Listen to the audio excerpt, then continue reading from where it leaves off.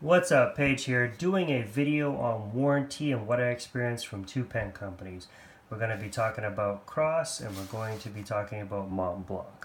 I've got two pens here. Both these pens were serviced and taken care of by both companies' warranted items. We're going to go talk about how you started the process and what to expect if you are going to be dealing with these companies and how they take care of you. Before we start, this is an opinionated video. These are my opinions. I'm not making this video to bash either or company. Both companies did their job. Both companies did what they were supposed to do, and both companies followed their warranty. So what I'll express at the end of the video is my opinions and what I think either company, what they should have done compared to the other company. So let's start off with Cross. Cross, basically, I've shown the pen that I sent in. I finally got around and sent that pen in. So to start the process with Cross is you log on to their website, you put your name, that's the date that I actually did it. I did this at the beginning of the year, did it on the 12th. I started the process. I took that Cross silver pen that I had just like this chrome pen, and why I sent it in, it wouldn't stay together. The shaft in the pen, the two ends that connect to the shaft were separating every time you bared down on the pen, and the reason why is this particular Cross pen, on a Cross pen it comes apart like this. This is where you change your ink cartridge, but on that particular pen this had also become unpressed fit off the shaft and this was loose. So every time you bared down on the ballpoint, all the pressure was going on the cartridge inside this shaft, and basically the pen would fall apart because this wasn't stuck to the shaft. So basically that was the issue with the pen. It had to be serviced and sent back to Cross, and they basically replaced it with the new Cross pen. But basically that's how you start the warranty, and you basically just put a brief description of the pen. I estimated that that particular Cross pen was 4 to 10 years old. They told me after they received it, it was about a 15-year-old Cross, which is a pro. I was taking a wild guess because I couldn't remember when I bought it. That particular Cross I had bought after I got out of high school, and it was right around, I couldn't exactly remember the year or when I bought it. I knew it was a few years out of high school, right around college, but they estimated it was about 15 years old. They basically, this is how they handled the issue. They basically charged you $10. You, like I said, you fill out this little description, you give a brief description of what you're experiencing, you pay $10, and that starts the process. You see the date that I sent it in. This is what I received back from them. They basically, date right there on the 30th, they shipped it out on the 30th. I received it February 1st, fast shipping. It was ridiculously fast from when they sent it out. But basically you see they warranty the product. Your product has been replaced with an identical product or an upgraded to a newer product. They couldn't replace it with the pen that I had because it was an old pen and they no longer made that body style anymore, meaning that the pen that I had before was an older pen. It was more like this one. This one is a very old one. This is one of the ones that was actually still made in the USA. If you see at the top of that barrel, it says USA right there. And the only difference was it was this older style Cross, and you can see it has the older Cross emblem on there, and it had engraving down here as well, knurling or etching, that added some pattern for texturing for holding on, it's just a little thing they did in the early 90s with some of their pens, and they no longer do it anymore, so of course they couldn't replace it with that particular pen. So they gave me the newest chrome pen, this particular Cross here. So that's how Cross dealt with their issue. Basically they charged you $10 and they didn't really do anything else but send you a brand new pen, and that's how Cross warranted the issue. Now we're going to talk about Montblanc. Montblanc handles it a little bit different because we're talking about a little bit different product. We're talking about, I just happened to send in a fountain pen. So, of course, this is the 149 Montblanc. It has a 18 karat gold nib, so they're not exactly going to throw this away. So realistically, they're probably going to fix it. And that's exactly what they did, is they fixed it.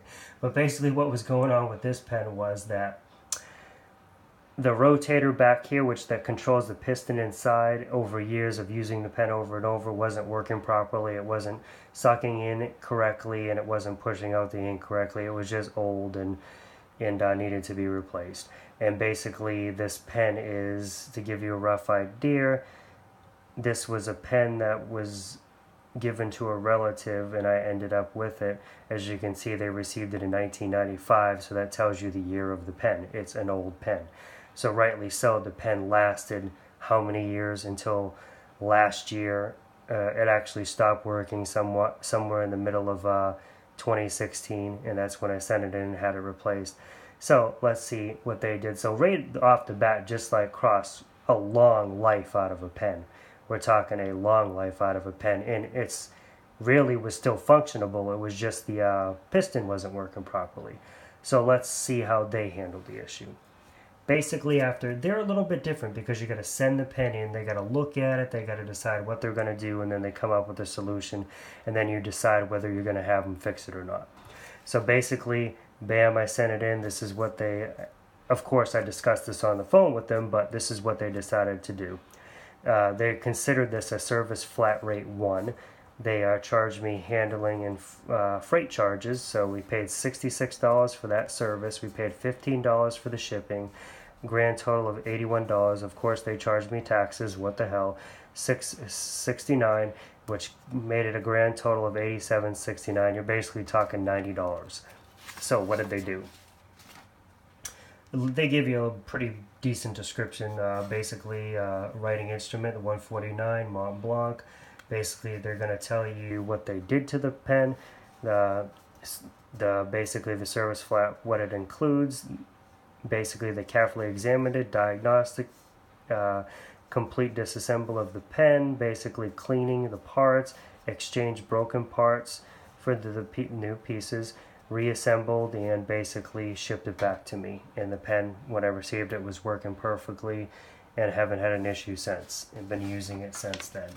So, the difference between the two companies, Montblanc and Cross, and this is where my opinion comes in, versus what they actually did. Basically, this is more opinionated now, and how I feel that one should have done more than the other, because we're talking about Cross versus Montblanc. And the only reason I say that is because Cross is... Montblanc kind of considers themselves, they're a heavy player in the pen industry. They think of themselves as number one. They give you that experience. They want you to feel the number one experience when you buy their products. And rightly so, they try and do that.